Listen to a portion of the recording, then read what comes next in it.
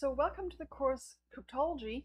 So in this course, you're going to learn a lot of things about how cryptology works, how it gets broken, how it doesn't work.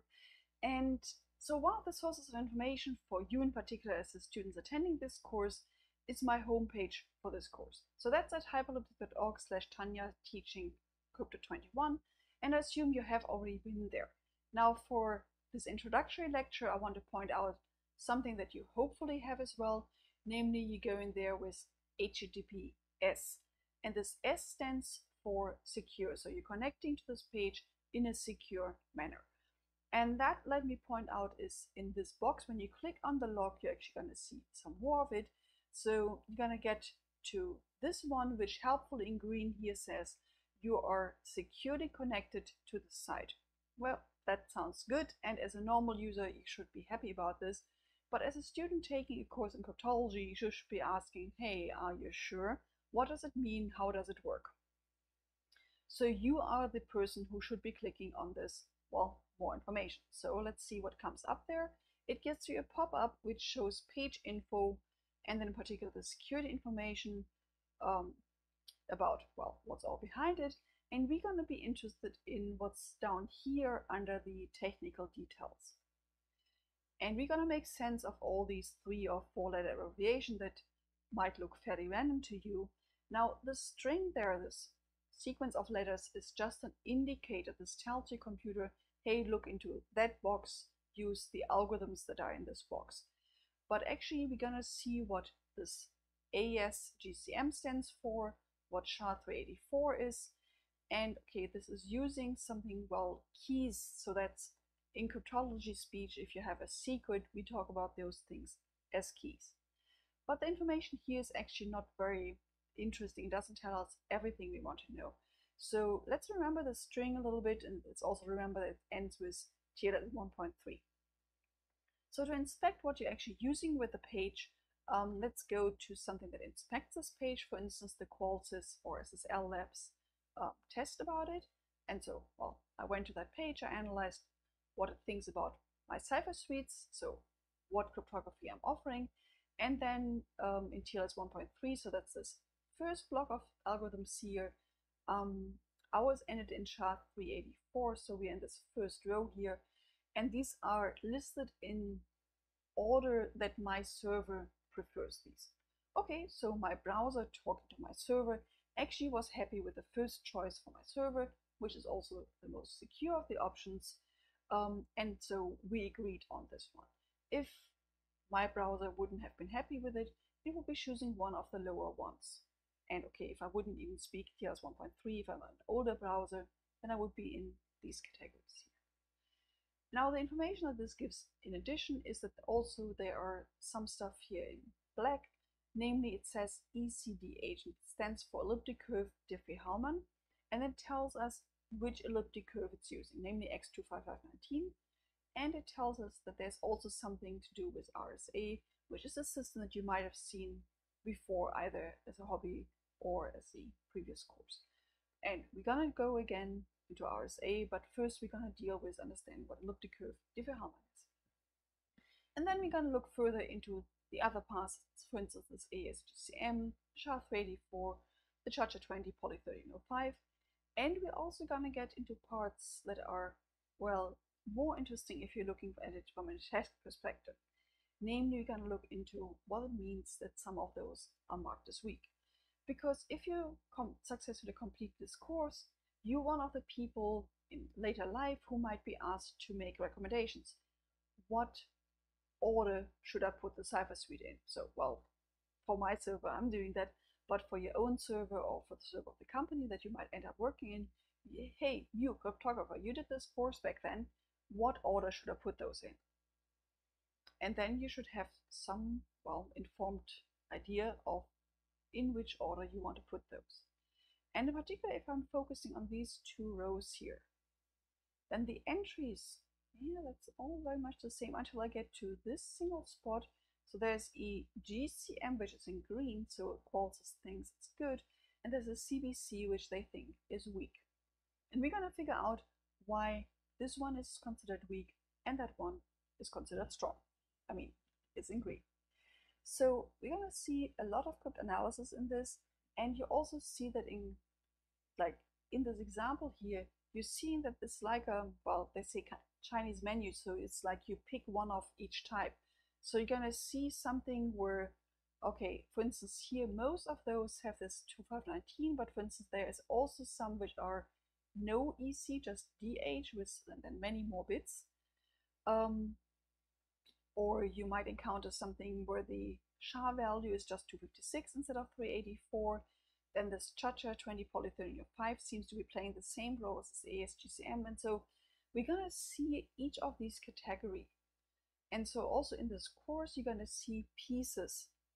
And they together, you need all of these pieces in order to make a secure connection. But it's not that they individually build on each other. So for instance, it can totally be that you understand one piece and you have deficiency in the others, and you're still gonna be able to understand the next part. Now, I hope you will all follow along, and please, please, please ask if there's anything unclear. But it is not like your typical course where you have things building on each other, but it's more compartmentalized. For each of these pieces, we're gonna learn some of the systems, and we're gonna learn how secure they are, whether they're weak or how weak they are, and so on. As a bigger structure, you should be asking yourself, hey, I'm now talking to the server. How can this actually be that I talk to the server securely? Well, how can it have this S in the HTTPS? I've never met the server. I mean, you didn't go to my server room and shook hands with it and say, hey, well, let's use this as our secret. So you seem to still have some shared secret without ever having met my server. Also, how can you be sure that you're talking to the correct server? That it's not some imposter site selling you weak cryptography that will tell you, oh yeah, use CBC, never use GCM, or only use TLS 1.0 or something. So how do you know that you're talking to the correct server? Also, how does it actually work to send this data securely? And when you say, okay, well, you're sending important information, say your credit card number and an amount of how much you're willing to pay, well, you're kind of relying on it to be transmitted securely, but also unmodified. I mean, it's great that nobody can see your credit card, but it would be quite a disaster if an attacker could just poke it and then change your payment of 10 euros to 1,000 euros. So how is it secured against modification? And there's, well, roughly two categories that we're seeing in cryptography. There's an important distinction between what we call public key cryptography and what we call symmetric key cryptography.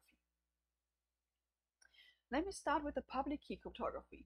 Even though it's somewhat more complicated, it's actually what we're going to see first in our course. And it's also like the first thing when you're talking to a server, namely each user, say your server, the browser, each of user must have made two keys. As a public key and a private key. And as those names suggest, well, you must keep the private key secret, private. Don't give it to anybody, because that is the thing that makes you yourself. So this is how people will be sure that they're talking to you, or this is how you can decrypt with nobody else. And then there's a public key, which you can make public, you can post online. This is what you will get from my server. You will not get the secret key from my server, you'll get the public key from my server. And so it must be hard to take the public key and recover this private key. And it's often in most systems we're going to look at, it's fairly easy if you have the private key to compute the public key. It's not a must. You can also have one operation which gives you both, and you can't easily move from one to the other. But it's really, really important that you cannot get from the public information to the private information. And we're using public key cryptography for these first two tasks. So you're getting a secret with my server without ever having met my server, and you are sure that you're talking to the correct server. So it gives you authenticity in a way that you have not met my server and you're still sure you're talking to the right thing. So that's why we use public key cryptography. And then the other one, the symmetric key cryptography. Well, there it's more like this traditional cryptography that you might have played with, say if you have seen the Caesar cipher, you and the other end know exactly how you encrypt, and you also then know how to decrypt. So the knowledge of the system and the knowledge of this key is symmetric between both users. but it is a key between each pair of users. So if you want to talk to my server, you have a key with my server. If you want to talk to your bank, you have a key to your bank. If you talk to your email, you have a key with your email. So you need to keep track of all these key pairs, and those are not the same key pairs. And of course, this is the key that is decrypting the connection to my server, so you better keep that secret. And well, also the one to your bank and also the one to your email. So there's only one key for each pair, and that key must be kept secret. Also, another example is if you're doing full disk encryption, you actually sort of talking to yourself. You're talking to yourself at a later time, so you're encrypting your data under the key that only you know in this case to yourself. And then later, well, you come back to your data and you recover it by decrypting.